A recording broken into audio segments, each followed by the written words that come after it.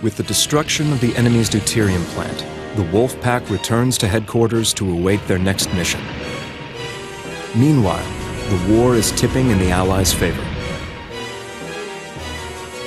In January of 1943, Soviet forces begin a counterattack to repel the Germans, and they succeed in reclaiming Stalingrad and Kharkov.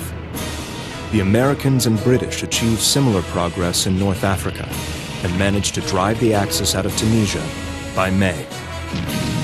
Concentrating their attention on the east, German forces attempt to halt the Soviet advance, but their efforts are in vain. Hitler orders operations in the Soviet Union to cease. With the help of the American forces, the Allies land in Sicily and manage to force the Italians to surrender by early September 1943.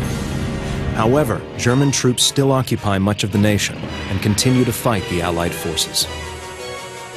While the German forces seemed unstoppable just a few years ago, they now appear to be suffering great losses on all fronts. In November of 1943, United States President Franklin Delano Roosevelt, British Prime Minister Winston Churchill, and Soviet General Secretary Joseph Stalin meet in Tehran to discuss the war. After discussing the situation in Europe, the Allied leaders agreed to launch a combined seaborne invasion of northern France in May of 1944, only 6 months away. By this time, the Allies are unable to gather any new intelligence on Germany's atomic weapons program, and it is believed they've abandoned their research.